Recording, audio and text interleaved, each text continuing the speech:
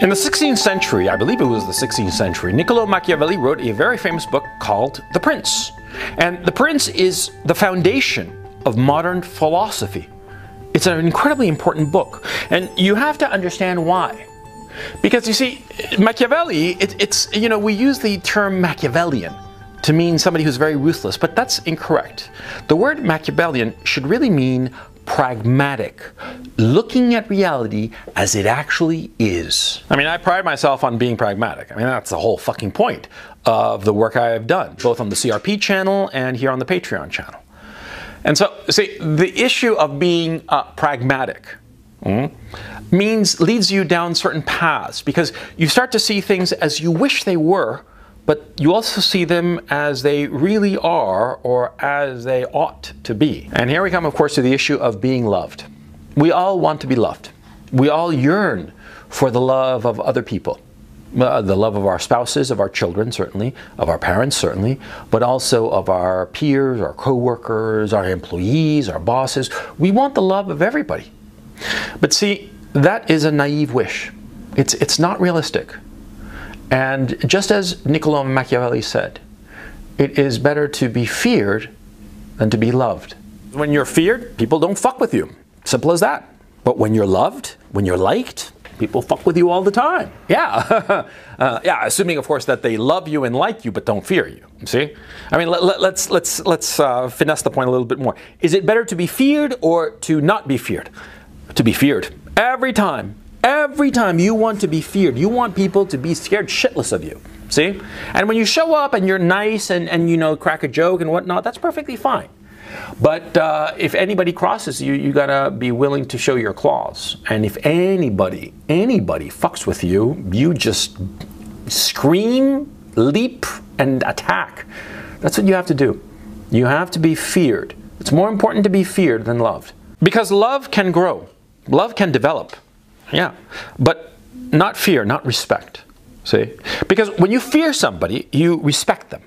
Not in the sense of like you're deferential to them, or you think highly of them. No, if you fear somebody, you're going to respect them in the same way that you fear a lion. Because you're going to be saying, oh, Jesus, man, I better keep my distance or this fucker is going to eat me, right? That's what's going on, right? So when people fear you, they will respect you. And as they get to know you and you allow softer sides of you to appear, they will grow to love you, which is a good thing. I mean, it's wonderful to be in an environment where the other people love you, or at least like you. But see, if they don't fear you, then they won't respect you. They will pretend to respect you and defer to you and say please and thank you, but they'll walk all over you. On the important things, they'll just do whatever the fuck they want. See? And whatever the fuck they want will be to your detriment. And do you want that? Do you want people to walk all over you and get ahead at your expense? While you just sit there and watch as other people get what they want and you wind up with nothing? Is that the kind of man you want to be? Is that the kind of life you want to have? Fuck no, of course not. So what you have to do is you have to show your claws. And here's a trick. See, it's usually easiest to make people fear you at the very beginning of your relationship with them. Yeah, of course, because I mean, when people get to know you at first, they have no idea who you are. Yeah, they have no fucking idea. And so, when they see you act, and all of a sudden, relatively early on in the interaction, in their relationship with you, they see you show your claws, not necessarily at them, but perhaps at other people. Then they're like, whoa, whoa, whoa, whoa, whoa, this guy is not to be fucked with. Oh, he's a nice guy and he cracks joke, but did you see how he acted there? Somebody was stepping over him a little bit and he just like, with the fucking claws, right? That's what you want to be doing. Of course. Because see, also, you got to take advantage of a certain bias that people have. The bias is, I forget the name of it, but people have the conception of others by way of their first impression. If they have a first impression of you, and it's one of weakness, then they'll always think of you as weak, no matter how strong you might actually happen to be. And in fact, this bias might be to that person's detriment. They might think of you as weak and you're not, and they fuck with you and they get hammered for it. And they're like, well, how the hell did this happen? Because, you see, they're biased. But by the same token, if initially in a relationship you show that you're strong, not necessarily towards them, towards other people, then you got it made. And here you come to a part that is not a lot of fun. See, when you're interacting with a group of people, say like 5, 6, 7 people, and none of them know you, but you know of one of them who's like the weakling. What you have to do is go up to that weakling and just put him down and just show that you're tough. It's the same rules as prison. I mean, the prison system, especially in America, it's the pure distillation of humanity. When you ever get arrested and thrown into jail, what you have to do is go up to somebody who's like isolated with no friends and beat the ever-living shit out of him. And after that, nobody won't fuck with you because they'll know that you're not to be fucked with. See? And it's a hard fact of life, but it's the truth. You're in any group of men, and I'm talking with men, okay? Women, that's fuck that.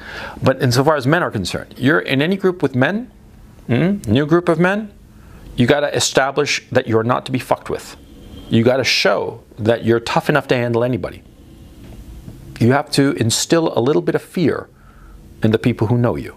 And insofar as your romantic relationship is concerned, goes doubly said. Yes. See, you have to be willing to show your woman that you're able and willing to walk out the door if she doesn't toe your lines. And if she doesn't toe your lines, then you walk out the door. Yeah, inevitably. See, because the woman, insofar as her relationship with you is concerned, she wants to love you, but she also wants to fear you. Yeah, she wants to know that you're tough enough to handle her and potentially handle anybody else who comes your way, who comes her way. See, she wants to know that you're a man who can handle himself. I'm not talking about physically. I'm certainly not espousing any kind of abuse towards a woman. Are you insane? No. But what I am saying is that in that inevitable manipulation, psychological manipulation of women, where they see if you're really strong or if you'll fold, you got to show that you're strong, especially early on. You got to instill a little bit of fear in her, because that way she won't fuck with you. That way she'll know that you're not to be trifled with. And ironically enough, that's how you earn her love. Because this is the ultimate truth. We only love those that we fear a little bit. It's true. You inspire fear in others. I mean, not scare the shit out of them, and certainly not arbitrary. I'm talking about a healthy respect. You inspire that fear in other people, and they will come to love you. Every time. Because that's the way of people. I mean, you know those stories about real pieces of shit who abuse others, abuse them in different ways. And the victim of the abuse keeps coming back to the abuser. It's like the hooker and her pimp. The pimp beats the ever-living shit out of the poor hooker. And the hooker keeps coming back and giving the pimp all her money. And you're like, how does that happen? Well, now you know, see? Because we wind up loving the abuser. It's the truth. We love the one that we fear. And if we fear somebody, if we're afraid of what they'll do, afraid of the consequences, if we misbehave, if we act in a way that the object of our fear does not like, we love them more.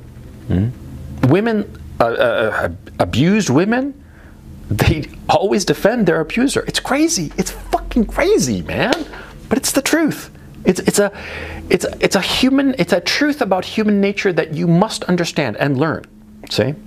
So many beta guys, you know, second-tier men, third-tier men, they try to be loved. They want to be loved. Yeah? They yearn to be loved, probably because they didn't get enough love or they feel somehow lacking in love. Well, it doesn't really matter their motivation, but the point is, these men, they want to be loved, and they do everything in their power to be loved by others, and they don't get that love. Because in their efforts to try to be loved, they show themselves to be weak, not to be feared, not to be respected, ergo, not to be loved. That's the ultimate irony. The guy who wants to be loved will never be loved. But the guy who doesn't care about being loved and only wants to be feared, he will be loved. And that's the truth.